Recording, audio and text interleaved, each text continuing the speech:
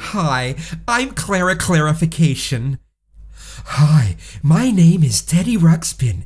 Can you and I be friends?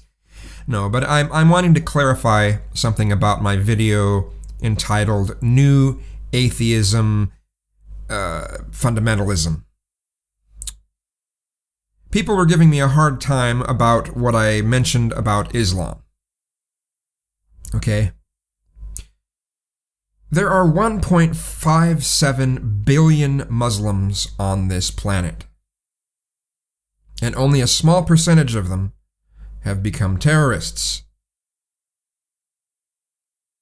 Now, before you get on my case for saying that, I do fully admit and acknowledge that the majority of terrorist attacks across this planet are overwhelmingly Muslim.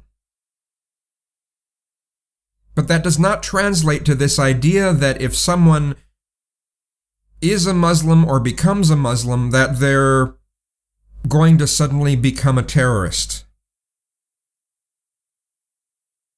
Now, it is obvious by the statistics that